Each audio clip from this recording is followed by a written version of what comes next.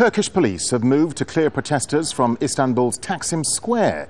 It came after the Prime Minister addressed thousands of supporters and warned the demonstrators in Istanbul would be evicted. Well, let's talk to Al Jazeera's Jamal Elshayyal. He's live for us in Istanbul's Taksim Square now.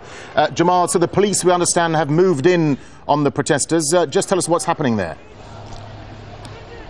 Indeed, Darren, it appears a very clinical operation by the police, who entered after they announced on the loudspeakers in Taksim Square calling on all women and children to leave the area. And within minutes, I'm just going to step away from the camera as I talk so you can see this square literally 15 minutes ago was packed with protesters, with tourists, with passers-by, and now it is only filled with the police, essentially heeding the call by the Prime Minister that this square must be emptied. After enforcing their control over Taksim, they then moved into the park. That was after they had fired some water cannons and lobbed a few tear gas grenades in and around the area.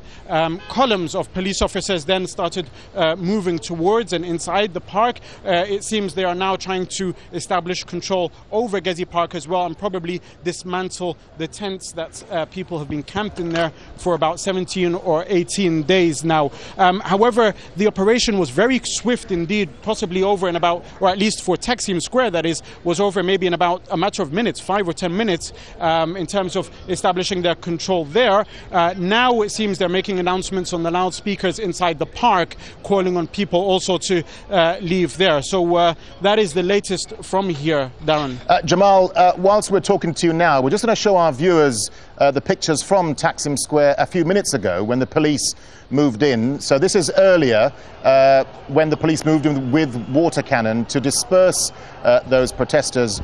Jamal, you were saying that the operation was fairly clinical. I mean, did the protesters have any sort of idea that that this was going to happen?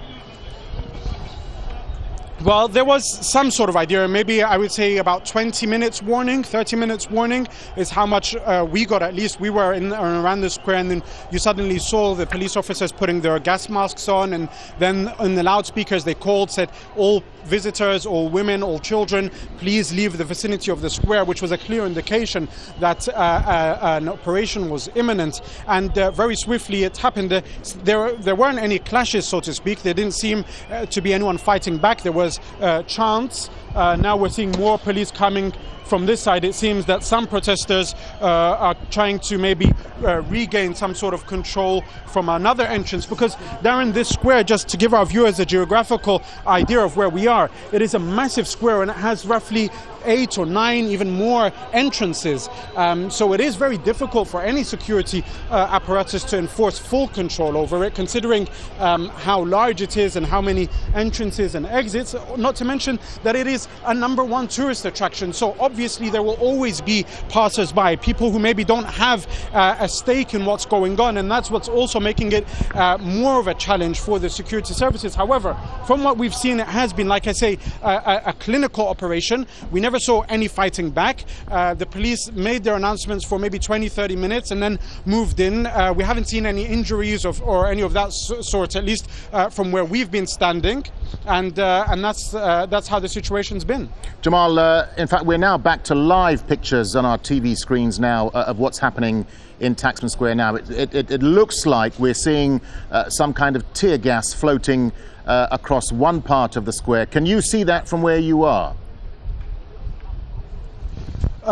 If I look, there's some tear gas right below us on this side, and this was one of the entrances, like I said, where it seemed a group of young men were trying to regain entrance into the square.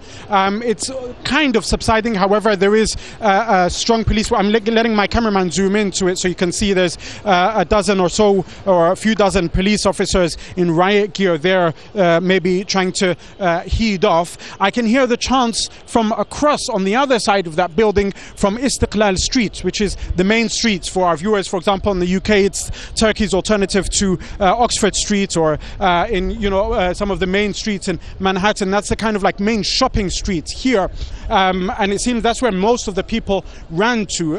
There was, when we were walking down that street earlier today, a gathering of some of the socialist parties who had set up stalls there to get signatures, anti-government signatures there, so maybe that bolstered the numbers from that entrance. But very tense situation now.